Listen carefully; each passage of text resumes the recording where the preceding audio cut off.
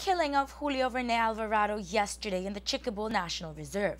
The Guatemalan government has expressed outrage, and as a result, the president, Jimmy Morales, has issued a 3.5-minute statement, not only expressing condolences to the family, but also questioning the Belizean authorities as to what it is that a child could have done to deserve such aggression. In addition to that, there are 5 crucial points that the leader of the Republic has brought forth. And that includes the calling in of its ambassador to Belize until justice is served. Que el gobierno de Guatemala exige al gobierno de Belize que ponga al responsable.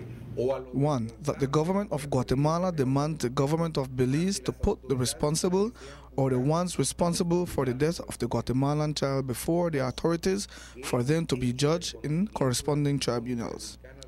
2. That we have made known to the Human Rights International Commission this violation to human rights by the Belize Defense Forces against the Guatemalan miners. 3.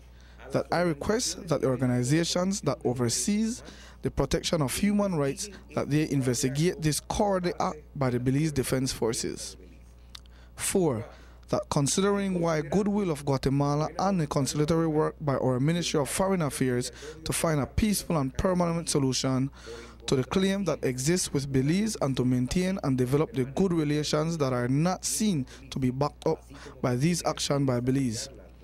We have decided that as of this moment, we will exert a strict protection exercise to sovereignty of the Sarsoon River and to all the adjacency lines in order to guarantee that there are no more abuse by the Belize Defense Forces against the Guatemalan territory and population. 5. That I have decided call of consultation our ambassador in Belize until the authorities of that country clarifies this regrettable act.